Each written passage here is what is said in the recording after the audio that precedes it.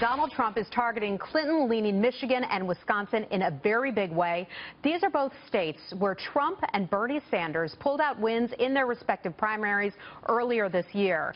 So does he really have a shot? Let's talk about it with Bree Payton. She's a staff writer for The Federalist, and Leslie Marshall, Fox News contributor and syndicated radio talk show host. Ladies, welcome. Great to have you here.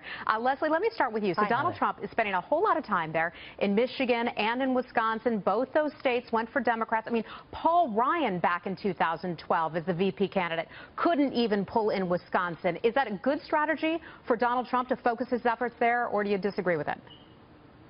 I disagree focusing the efforts there. I understand why, and certainly when he is so appealing to the blue-collar worker crowd.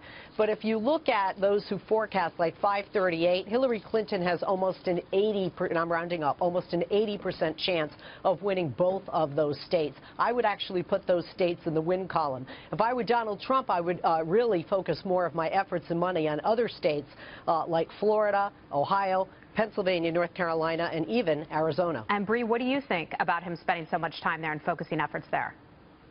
I think it's a decent strategy. I think there's been a lot less polling in both of those states, and I think in particular with all this breaking news surrounding Hillary Clinton's, the reopening investigation into her emails and some of the shady business that she did during her tenure as Secretary of State, I think it makes sense to really barrel down and focus on those two states. I think particularly in Wisconsin, it kind of makes sense. This is a state that has seen a huge amount of economic growth and recovery under a Republican governor, so I could see why they would be kind of reluctant to undo a lot of that progress under a president like Hillary Clinton. Well,